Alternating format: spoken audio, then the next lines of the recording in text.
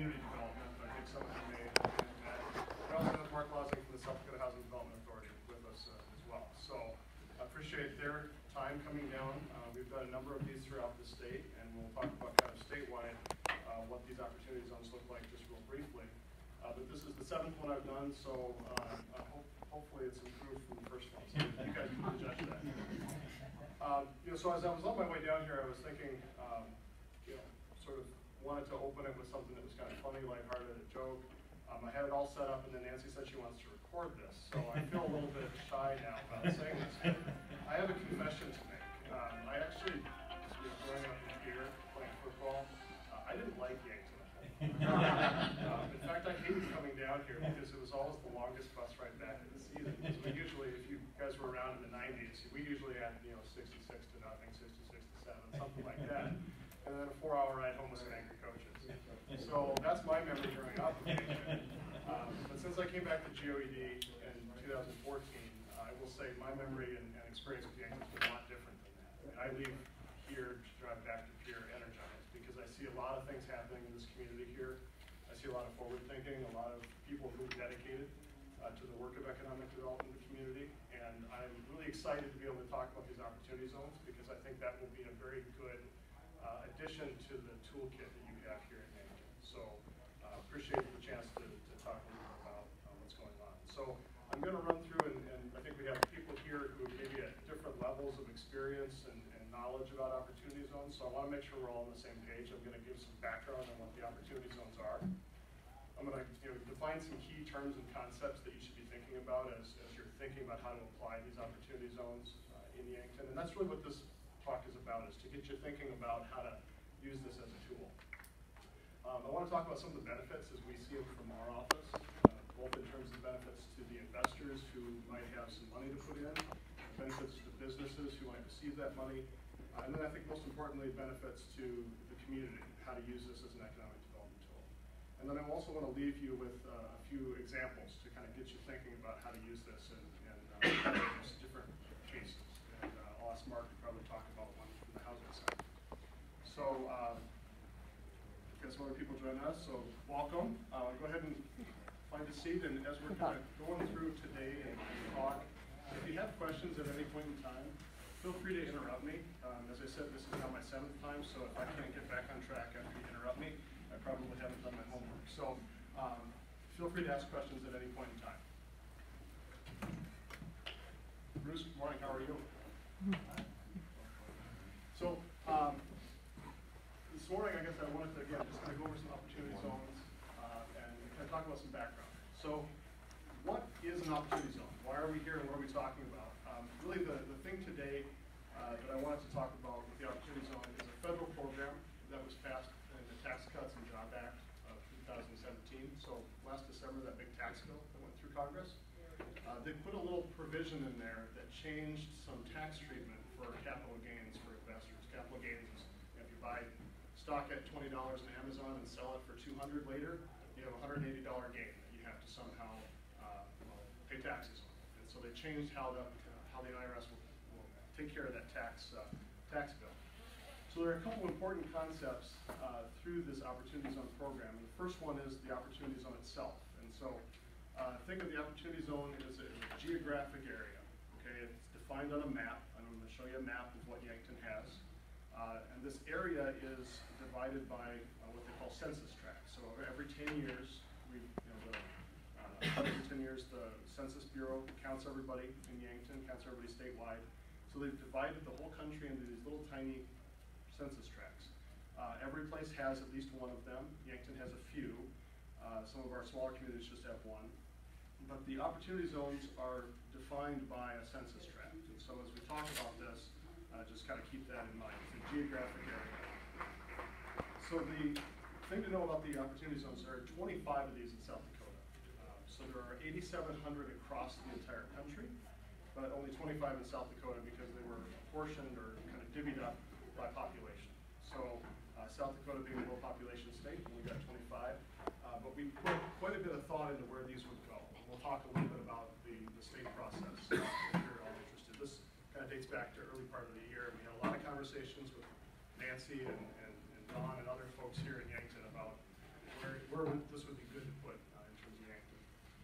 So the goal really is to leverage what is an estimated $6 trillion worth of wealth that's out there with individuals who have, investment property or stocks that have appreciated and moved up in value, but they're not selling them because there's a tax issue that they're going to create for themselves. So the thought was, if we give a tax benefit to people, they might be more interested in moving some of those assets and selling them, and then taking that money and reinvesting it into projects that benefit communities. So that's the goal here. And it's kind of the new way that I think the administration in Washington is looking to finance a lot of kind of public development and community development activities, is to leverage that private sector dollars and put those to work. And so this tax treatment, this tax benefit is kind of one important tool for how to do that.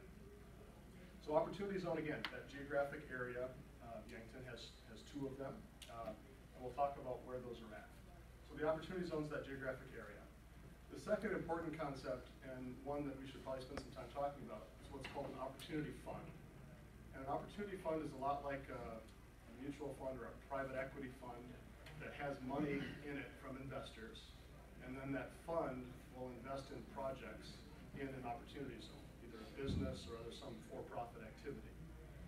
So the money that comes into an Opportunity Fund comes from those investors. It's the capital gains that they get from selling their property, that stock or that investment property, quarter land, whatever it is. They put it into an Opportunity Fund, and then that Opportunity Fund is required to invest at least 90% of their assets in the Opportunity Fund into projects in that Opportunity Zone, or an Opportunity Zone. So when this program was first passed, everybody expected these Opportunity Funds to be these giant, huge, billion-dollar investment funds that would be run from New York, Chicago, other big cities. What it looks like is happening now is the IRS has allowed what's called self-certification for an Opportunity Fund, which I think opens up a lot of possibilities to do smaller funds and funds that may even just be focused on an individual project or a deal. Because you have to set up a separate legal entity, but there's no requirement that you have like $1 billion in the Opportunity Fund. There's no requirement that you have, a specific fund manager. There's not a license process you have to go through with the U.S. IRS. You don't have to fill out a bunch of paperwork and send it in, and then for somebody to decide whether or not you're an Opportunity Fund. You set up your fund, and then you self-certify and send in a little tax form that hasn't been released yet. We'll talk about what still needs to happen. But that little tax form basically says, I'm an Opportunity Fund, this is where I'm investing, and this is, as a result, the tax benefit that I'm claiming from the IRS. So it opens up a lot of possibilities for South Dakota, because we don't have to necessarily, go to a big, huge fund and compete with the other 8,700 Opportunity Zones across the country. And I think it opens up the possibility for some Main Street and small business opportunities as well. So I'm interested to see what happens with some of the IRS guidance that comes out, but so far it looks very positive for us in South Dakota. The other thing I wanted to just note on the Opportunity Funds is that they don't have to invest in just one business or in just one Opportunity Zone.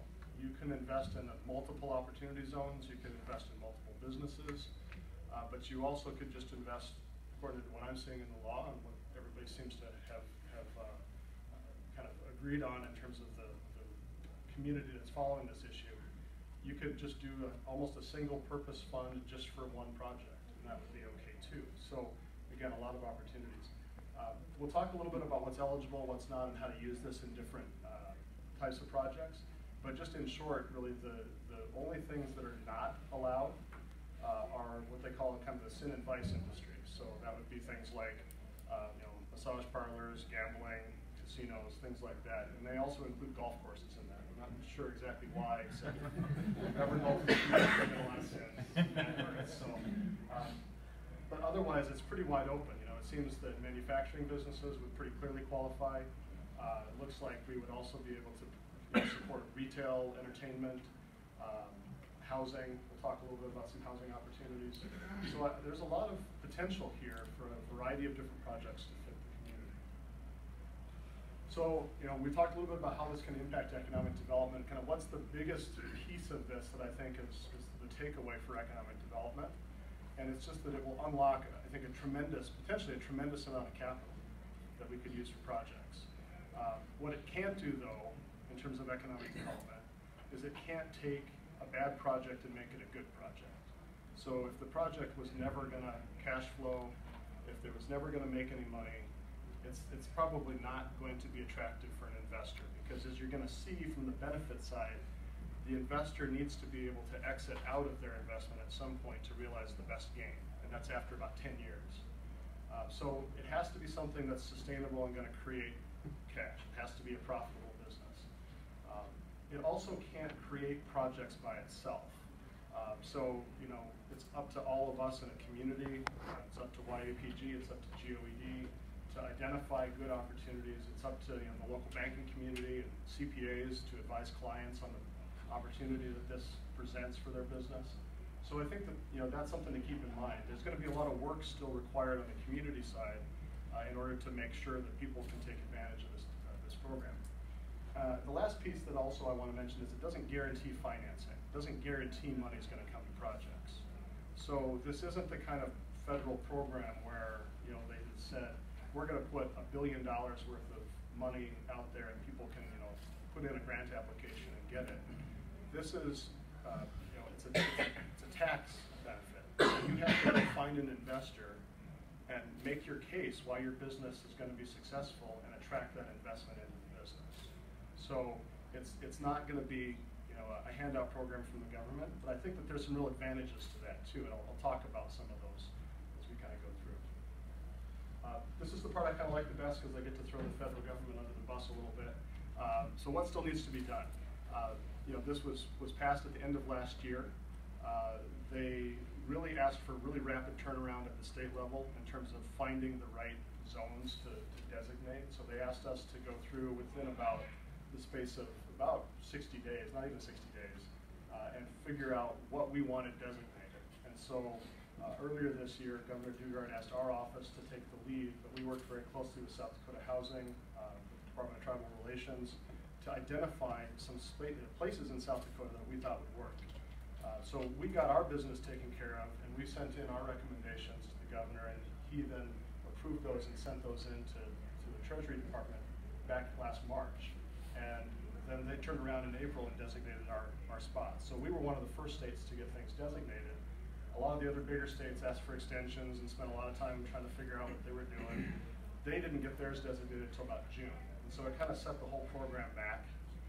So right now we're waiting for a lot of things to come out from the IRS. Just a lot of regulations, a lot of rules and guidance that still needs to come out. So, you know, as we kind of talk about questions and answers, I'll tell you what I know based on what I'm hearing and what we've seen so far for guidance. But the caveat I'll give you is, you know, that could change. There could be some changes that the IRS will bring out. The good news is, it's just within the last few days, they've said that within the next month, they're going to issue some additional guidance. So within, you know, probably 3 to 4 weeks, we'll have a much better idea of where they're going to head with this. So by the end of October, I think we'll have a pretty clear picture. We probably won't have final rules at that point, but we'll at least know where they're going. So I think that'll be better in terms of planning for some projects.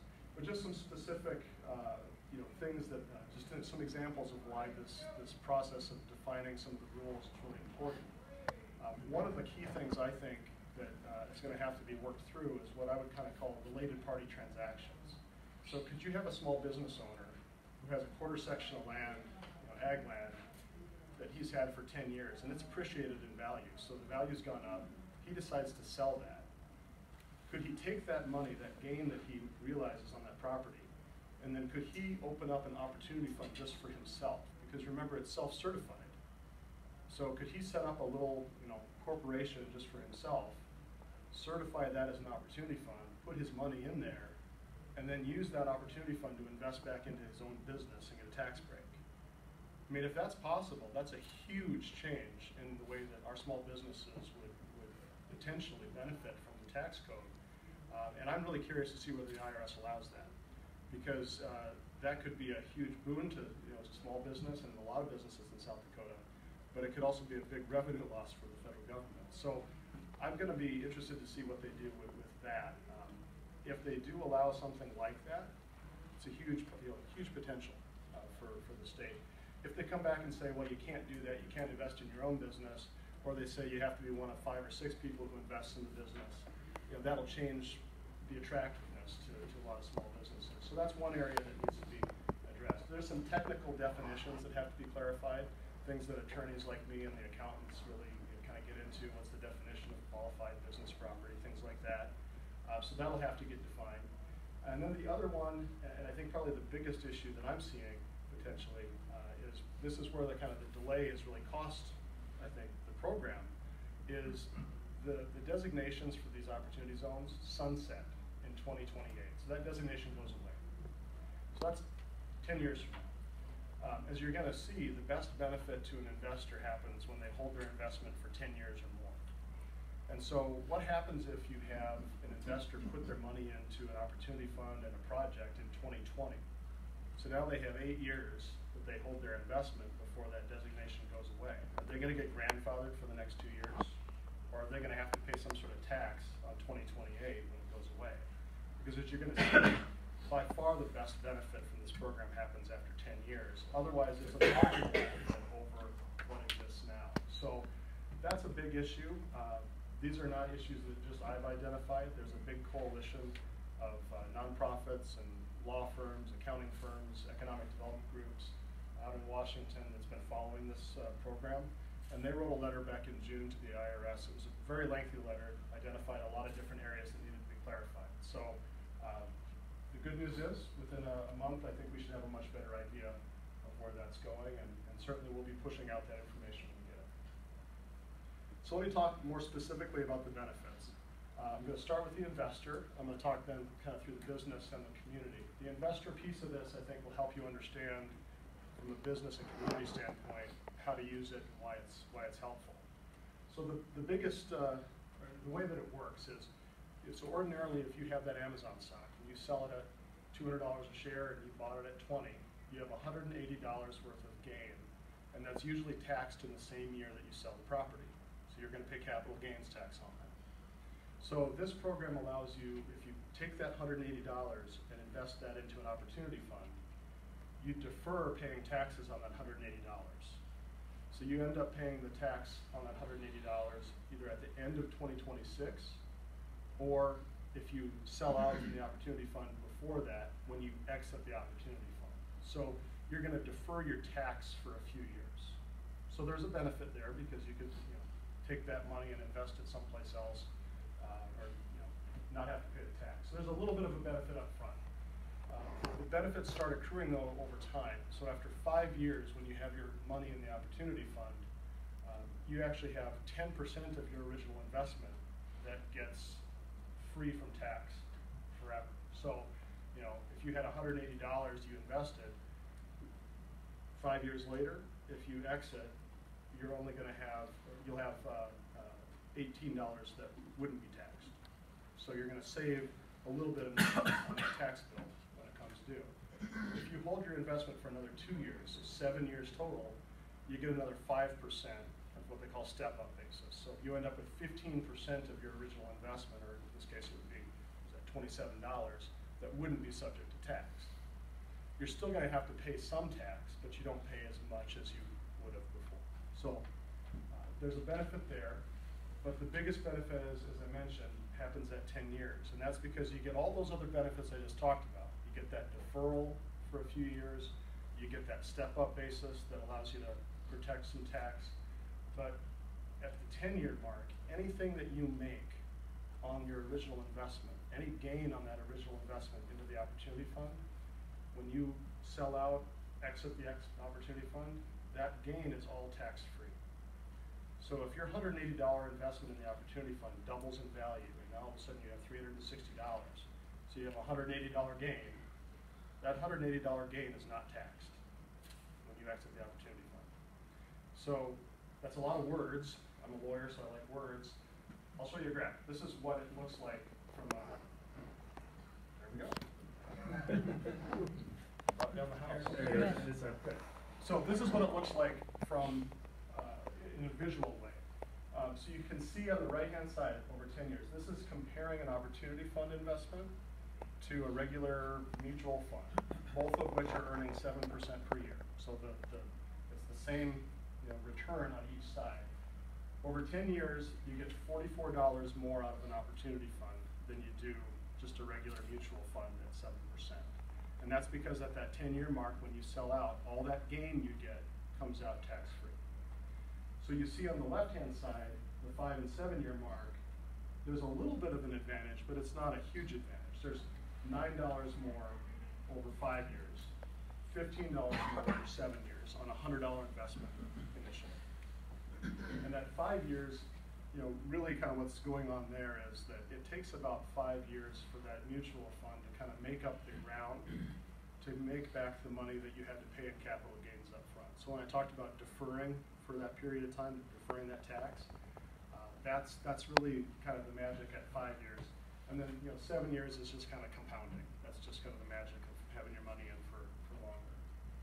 But again, that 10-year mark is really where the sweet spot is in terms of being able to realize for the investor the best benefit. And these are not my figures, by the way. This is a think tank in Washington, D.C. that's run all the analysis for the general taxpayer situation. So I probably should have made the point up front. I'm not giving legal or tax advice here, so you have to consult your attorney and accountant, all that. So this is the visual way of looking at the benefit. So what does that mean for a business? So you have an investor who wants to put money into an opportunity fund. Now the opportunity fund has money. What does a business get by working with an opportunity fund? I think there's a number of advantages here. So the first one is just clearly it's a source of capital that they wouldn't have otherwise had.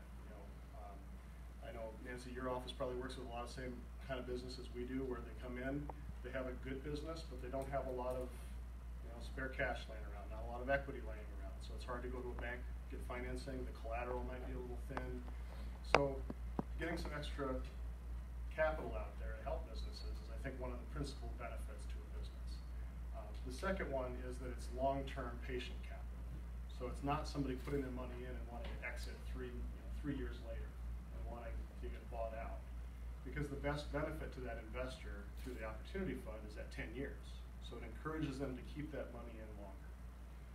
There's some other advantages too. There's no real requirement for the capital amount. You don't have to put $1 million in. There's no requirement to put $500,000 in. It's whatever the business needs and you can convince an investor to do. There's also not a lot of restrictions in terms of what's eligible for property. It could be real estate, could build a new building, could expand a building. There's also provision to do equipment. You can do equipment with it. There's some technical issues associated with that. So if you're buying into a business, that investment's supposed to substantially improve the business. And that's kind of the legal test for it. Well, the IRS needs to kind of say, what does substantially improve mean? Is that taking down a multifamily housing unit to the studs and totally rebuilding it, refinishing it, making it like new? I'd say that's probably going to qualify. Is tearing out carpet and putting paint on the wall, is that going to qualify? I don't know. Can't tell you that. So, but again, real property and equipment both eligible. And then I think the last thing I like about this is that it doesn't really cost the business anything in terms of compliance.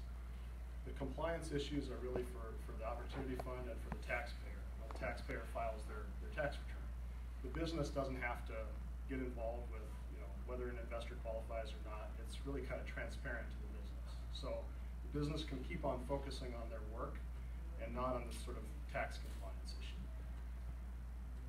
So how about for economic developers and communities? This is, I think, the last piece. From my perspective, from our office's perspective, this is a really powerful incentive tool, both for helping existing businesses within a community expand, as well as potentially attracting new businesses to the community. And I'll run through a couple examples of how I think that could work to show you sort of from a project standpoint, how that could work. I talked about it being pretty flexible. There's not a lot of restrictions other than the golf courses and the sin advice business. So I think that opens up a lot of possibilities. A lot of economic development programs through the state and other federal programs are really focused a lot on manufacturing and not as much on retail or hospitality development. So I think that there's some opportunities there as well. The other thing I like about this is it doesn't require local money to go in as match. So there's a lot of programs where you have to have local money that goes in alongside, or the state has to put in money alongside qualify for federal programs. That's not the case here. This is all private sector thing. So YAPG doesn't have to spend $1 for every dollar that the business gets using this program. The state doesn't have to put 50 cents in for every dollar that the business gets. So from a standpoint of South Dakota, that's good because we don't have a lot of resources that we can put towards projects, and we can be a little bit more strategic about what we're doing. I think the biggest benefit is that it really gives you an opportunity to try to keep some money local. If you have individuals who have wealth that they've generated a lot of capital gains, and they're exiting investments and looking for places to put their money, it gives you an opportunity to make the pitch to them to keep that money here in the community because you can offer them an attractive return and some tax advantages versus maybe putting their money someplace else. It also, I think, allows the opportunity to compete for some money from outside of the community as well. There are going to be a number of opportunity funds that are set up on the coast, these big investment firms. A lot of them are going to set up opportunity funds for their own clients that they work with to kind of give them an alternative way to structure for tax. That money will be out there. We'll have to compete against 8,700 other zones throughout the U.S. But that money's available, and I think that there will be investors who are interested in doing projects outside of Detroit, Atlantic City, and kind of these bombed out urban centers that everybody hears so much on. There will be individuals who want to work with either rural communities, Native American communities, and others to try to make projects happen. So that's really kind of in a nutshell the principal benefits, I think, as we see them. Let me talk just a little bit about kind of the process we use. I just want to touch on the for-profit, maybe a workaround solution to that. Yeah, that's a great point. So as I said, now this is the 7th one I've done. We've had some really good conversations in other communities about how this could work to support community activities. So I talked about how the requirement here is for a for-profit business. So the money that the Opportunity Fund has to go into a for-profit business. There are a lot of community activities that are not for-profit. So think of like a hospital, right? Not a for-profit business. It's a nonprofit, so it can't take opportunity funds directly. One other community we talked to has an independent nonprofit hospital. They're interested in expanding. They're trying to figure out how to do this, how to build a new building, but they're just not sure exactly how to make it work. So one thing we suggested that would be good for them to think about is, could you find a group of investors in the community who have some capital gains, high net worth individuals? Would they consider creating an opportunity fund, self-certifying as an opportunity fund, and using that opportunity fund entity to go out, maybe work with the local bank to borrow the rest of the money to put up a hospital building and then lease it back to the nonprofit hospital for 10 years with a purchase option. Because now you have set up your exit at 10 years, so the investors know at 10 years they're going to be able to get out. And you also have built a community amenity as well, something good for the community. So, it doesn't have to be a hospital. I think there are lots of other ways that you could look at employing this from a municipal standpoint. There's also talk about whether or not this could be used for public infrastructure if you structure it correctly. Things like water plants, roads, things like that. I mean, a lot of the larger communities and larger cities, I think, will probably look at things like roads because they can do toll roads, and I don't think toll roads would go over real well around here. But something to think about. There are probably ways to structure these transactions in a way that will meet the IRS test, but still allow you to maybe branch out in some areas that wouldn't be, traditional GOED activities of manufacturing and services and things like that. So let me talk a little bit about the process we used. There were about 143 census tracts that were eligible within all of South Dakota, one way or the other. The eligibility criteria were kind of complex, but 143 that were eligible in some way. We were only allowed to designate 25. So we spent probably a good 6 weeks trying to figure out where the best places in the state to put these were. And what we really focused on were areas where we thought, A, there were real opportunities to create business expansion or attract new businesses. B, where there were opportunities for housing development and a need for housing development.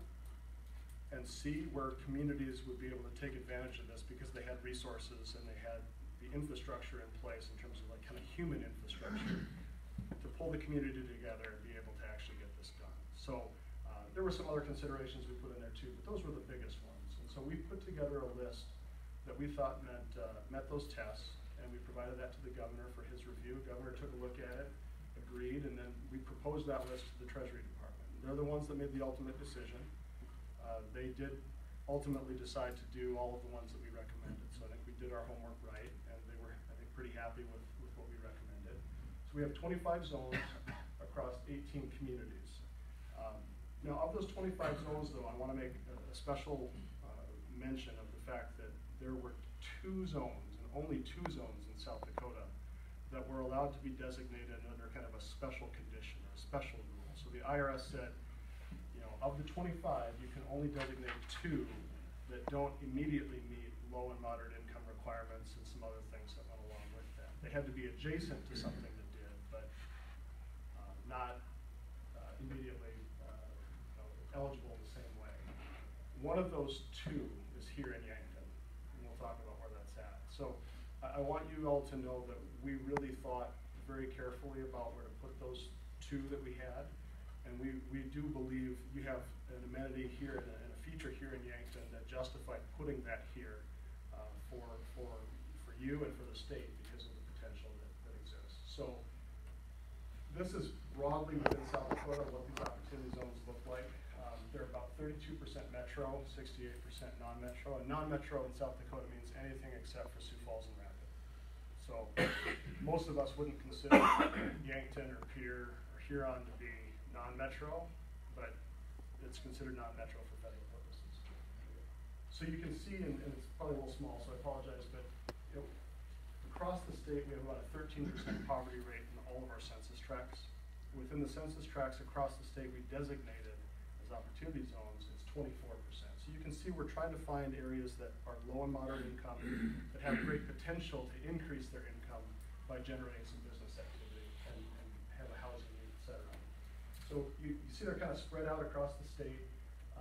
Sioux Falls and Rapid City each got a couple. We also put ones in Watertown, Huron, Brookings, Madison, Aberdeen, Sisseton. A number of our Indian reservations also have ones associated with them. And then, of course, Yankton and then Vermilion as well as Winter. So there were a number of communities I was very surprised weren't even eligible. So, for example, if you look on the kind of West River on the Black Hills map, you know, Spearfish, Sturgis, Hot Springs, Custer, all of those areas weren't even eligible according to the federal guidelines. And when we were constrained, we had to use the federal guidelines.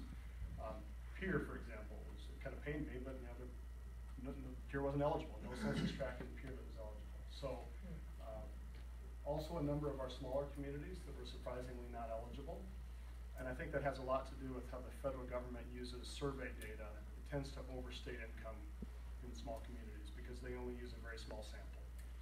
So not much we can do about that from our office's perspective right now for this program, but it's a kind of running fight we have with the federal government about how they count people in South Dakota.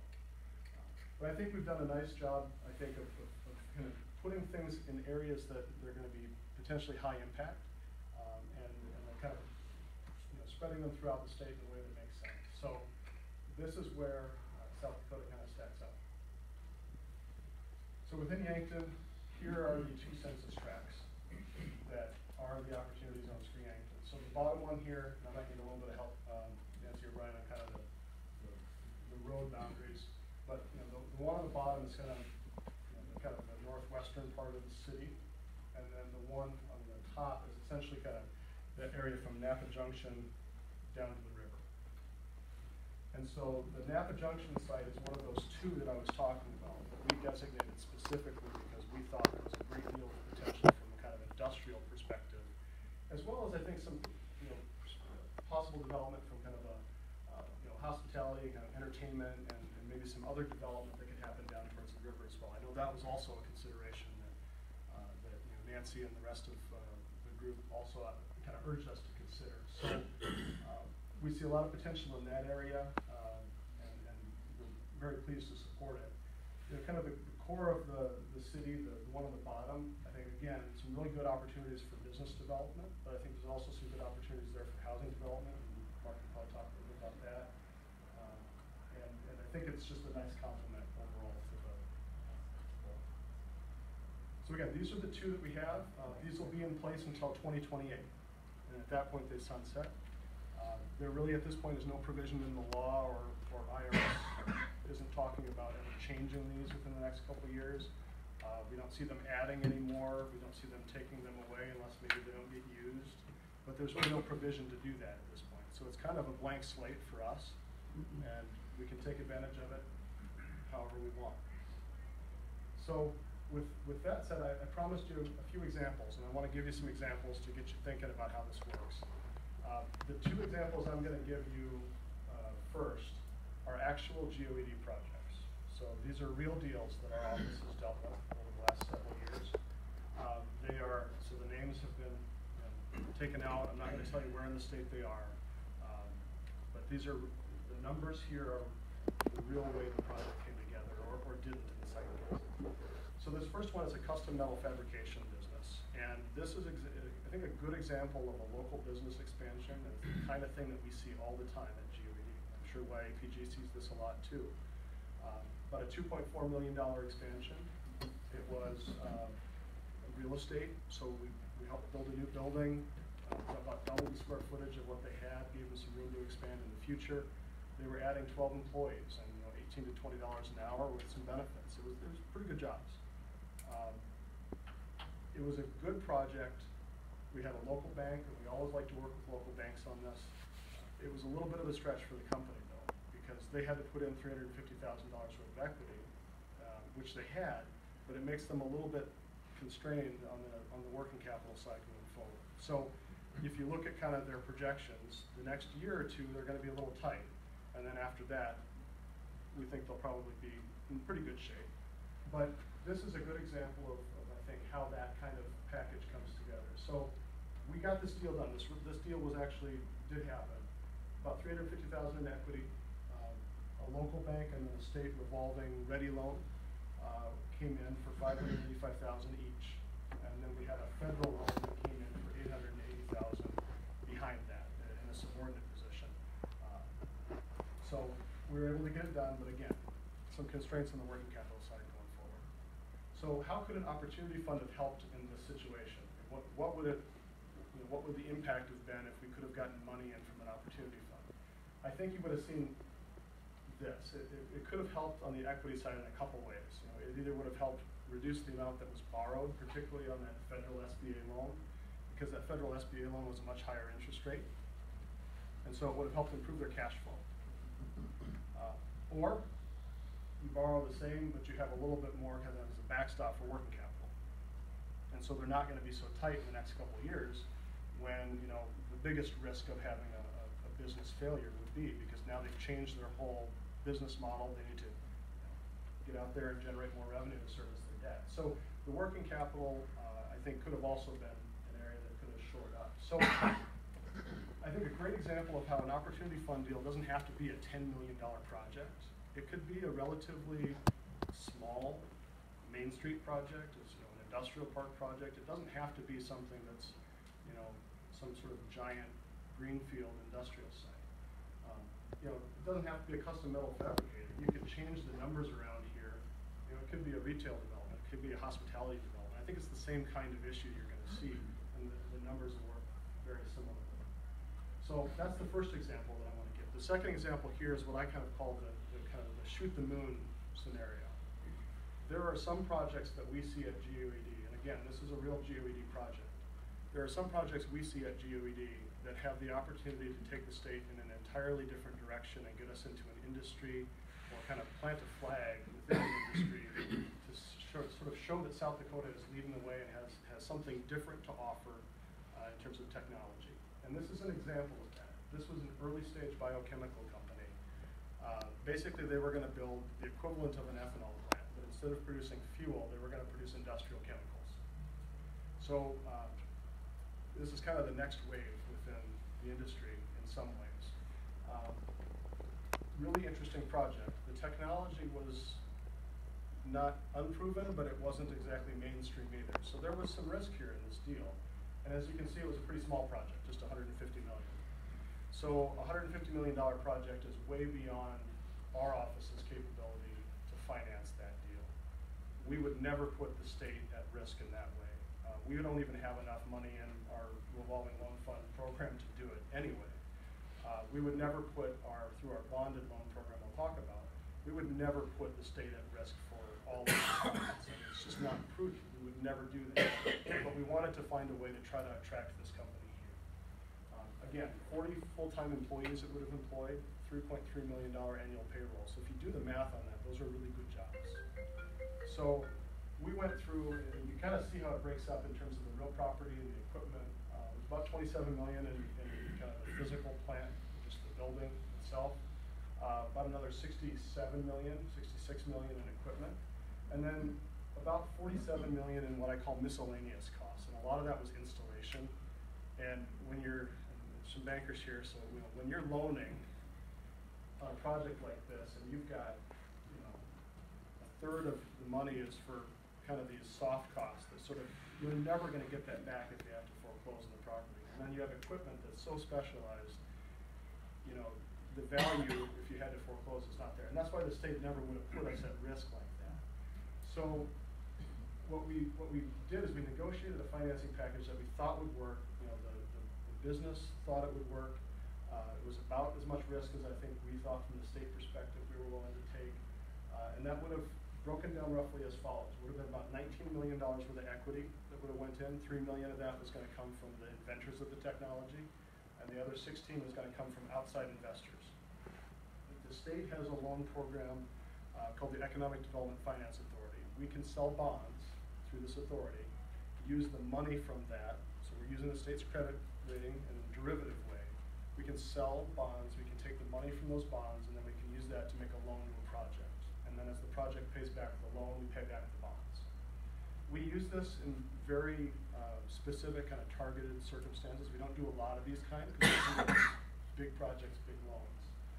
We were willing to do a $15 million loan in this case, and that would have been among the very largest we've ever done in that program because we thought that this was the kind of deal that justified taking that step.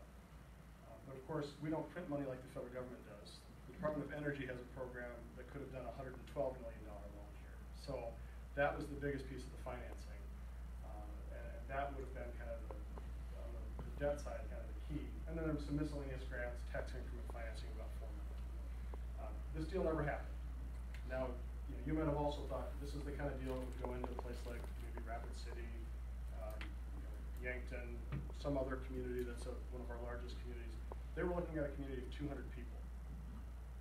So I think this goes to show that there are opportunities for economic development at this scale, even in our smallest communities. Of course, the 40 full-time employees probably would have come from all over, but we didn't get this deal done. And the reason why we couldn't get it done is because they couldn't raise the other $16 million.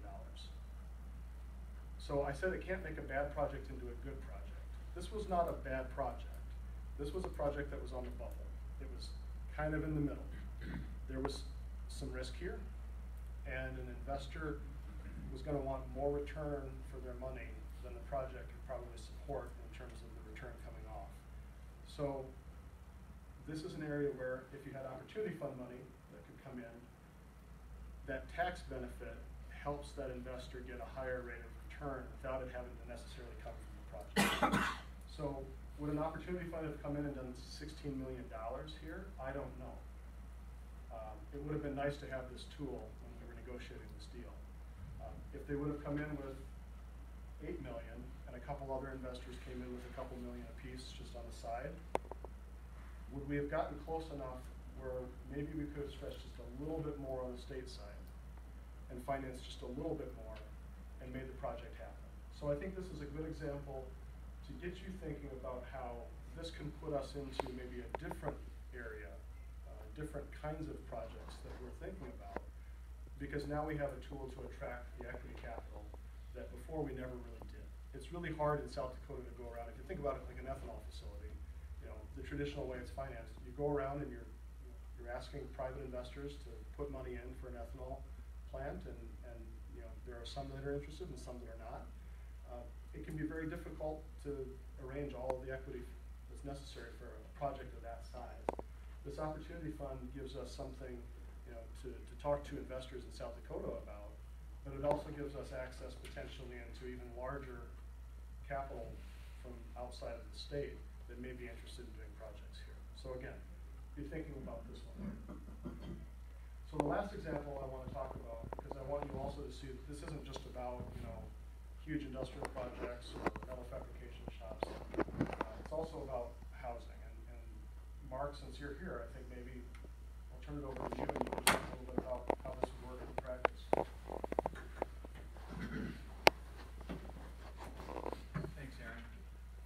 The one example that we've seen people give for using opportunity funds for housing has to do with investing in housing tax credit projects. And the most recent housing tax credit project that we've done in Yankton is Yankton Heights up in the northwest part of town. So on a typical housing tax credit project, the financing package includes tax credit equity of $3.8 million. The first mortgage is $970,000.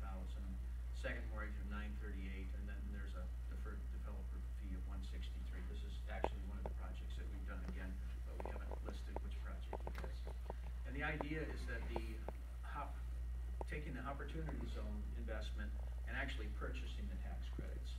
With that, they'll get a better pricing on those tax credits because they're going to get that other benefit from getting some of those gains forgiven and then deferred for a while. So there'll be a little bit better pricing on that tax credit project. And then if the next slide so what that does is provides an additional $23,000 of equity into the project, which can reduce some of the other financing and make the project more feasible. Now the owners of the tax credit project will also get other benefits. They won't really get a good return off of the tax credit project, but they can use the depreciation of that tax credit project as an owner to reduce, some of the, they actually will take losses probably with that depreciation, but that'll help their tax situation too. Again, I am a CPA, but I'm not giving any tax advice here. I think that when the regulations come out, there'll probably be more examples of how it can be used. We've kind of talked in the office, well, if somebody's going to invest in a project, if even as in tax credits, we can probably build a return in because there's going to be less debt. You're not going to be paying that debt, so we can build a return of 6 or 7% that can go back as almost like a dividend to the investors. So I think once the regulations come out, we'll have more ideas. We'll come up with some more examples, and hopefully, we can invest in more housing in the state because everywhere you go, everybody says we need more housing. Well, thanks, Mark. So we've talked a lot about the background of the program and kind of the key concepts, that opportunity zone designation. You kind of saw where in Yankton those are. Talked about the opportunity fund, which is kind of the way that the money comes into the projects and where the investors put their money.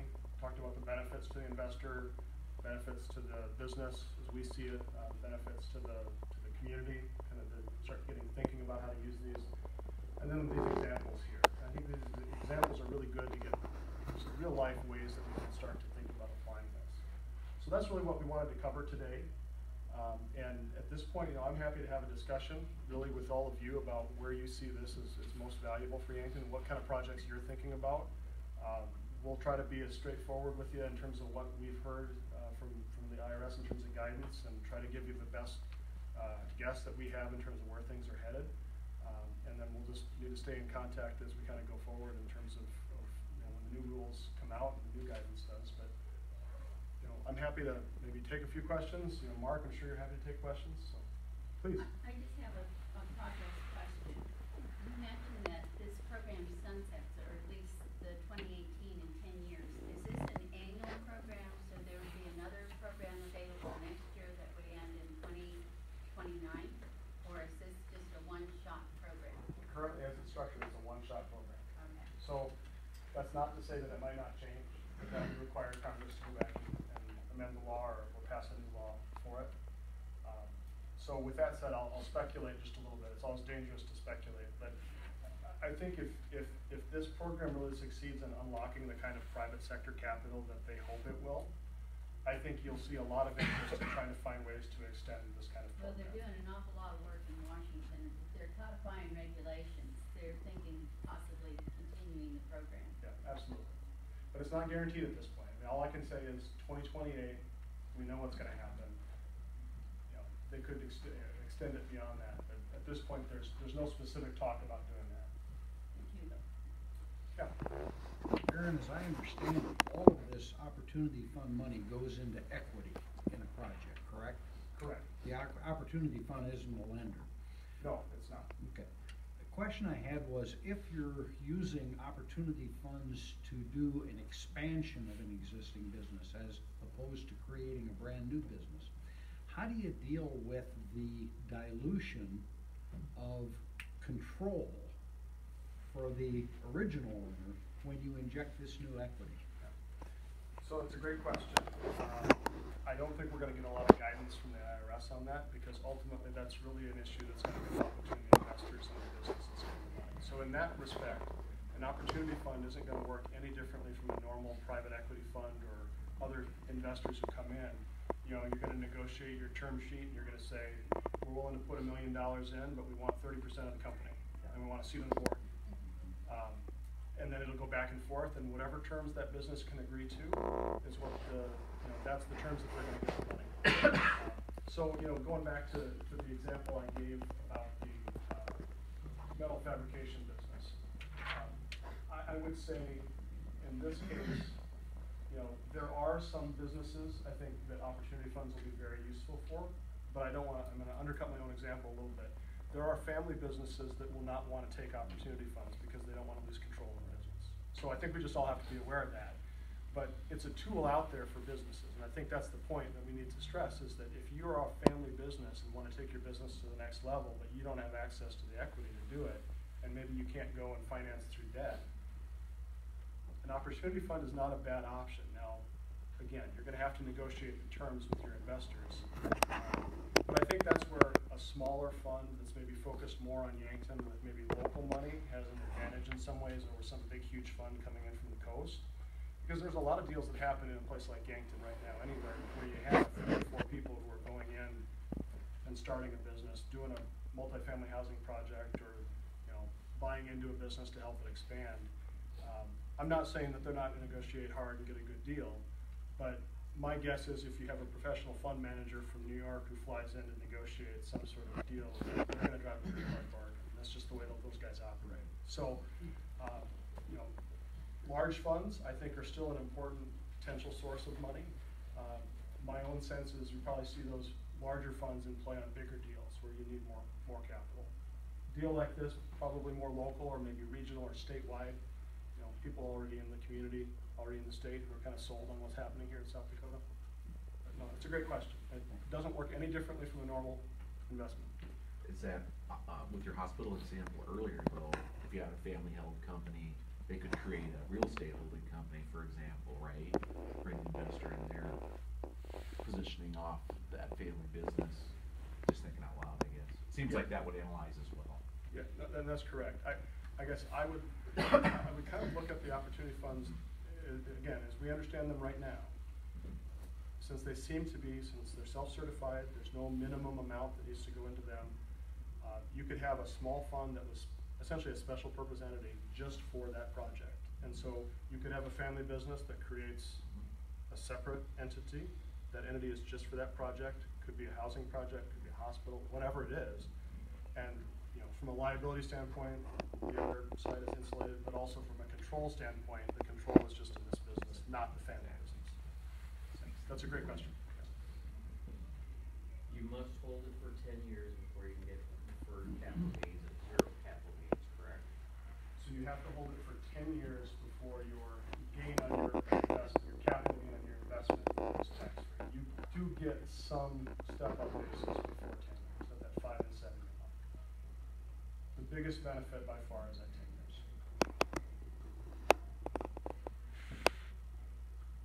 So if you think about from an equipment standpoint, depending on the useful life of your equipment and everything Well, I'm else. thinking about projects that take a little while to get into makings, and then 2020 we found a fire effort, and then you sell out, or 2028 comes around, project dead. You didn't hold it for 10 years to get that 0 capital gains basis, right, in that portion. So now capital gains has increased as a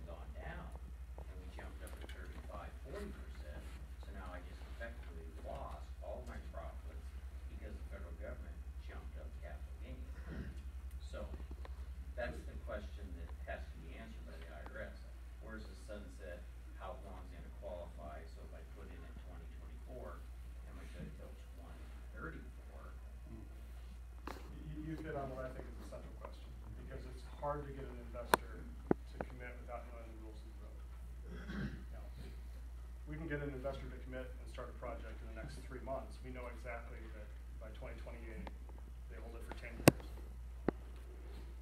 What happens if it's 2020, 2021? Nobody knows at this point. And that's I think, where this additional guidance that's coming out, I will hope will begin to address that. It almost has to, because if you think about 3 months left in the year, how can you get $6 trillion worth of projects done in 3 months? It's not gonna happen. So they're gonna have to figure out some way of saying, yes, we're gonna allow this to grandfather, or they're just gonna have to say, nope, we're not.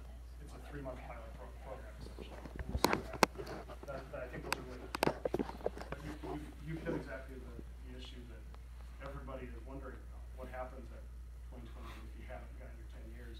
Are you at risk for increased capital gains? Right now, as it stands, you would be. Without any other guidance, that's your risk.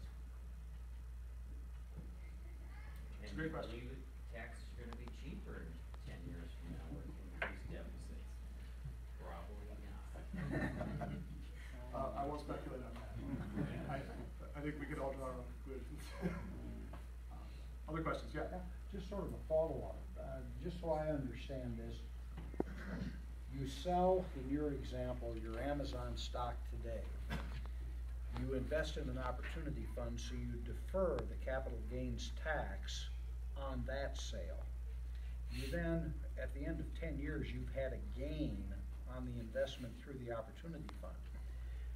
Your gain on the opportunity fund investment is tax-free, but do you still have to then, at that point, pay the tax on the original sale of the Amazon stock?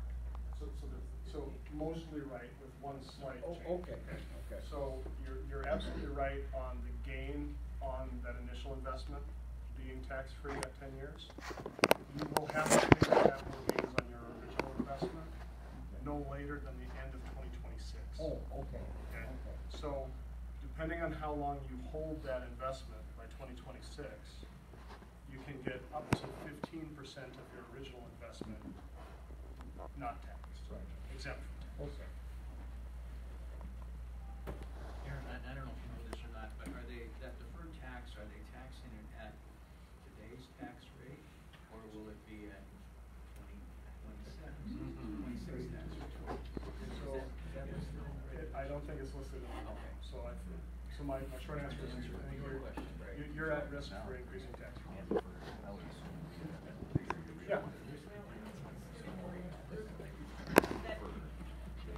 That financial package pie, it's all those 4 groups together. I mean, what is equity? It's federal bank, or local bank, which is local, Yep. and then it's the state, and then it goes to the federal, so they have to all work together. And then what is equity? Yeah. So no, great question. I'm going to pick on First National Bank since I see a couple people with the logo on. So that's our local lender. Not really, but I mean, in this case, just think of a local bank as First National. Okay. The state loan is a state program from our office. Okay.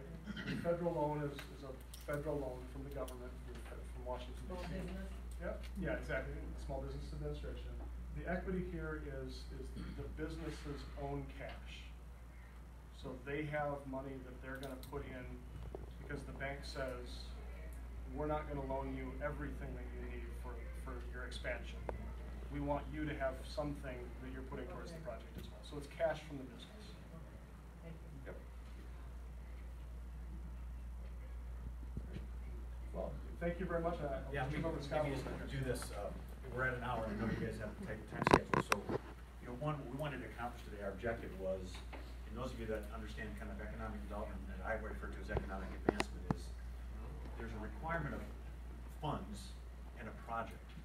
And many times the project comes, but the funds aren't there, and vice versa. So today what our objective was to create an opportunity for you to think about potential projects, and then also start to look at fund opportunities, so that when all these details then come to fruition, things are in sync, and you can put the projects together. So we know there'll be some timing associated with that. We'll share those rules and regulations with you as quickly as possible. The second thing is I'm truly an optimist, in that I think about even when we compete resources from outside of the state is that when these entities in New York or Silicon Valley or whatever are going to look at making investments, where would they want to invest? What states?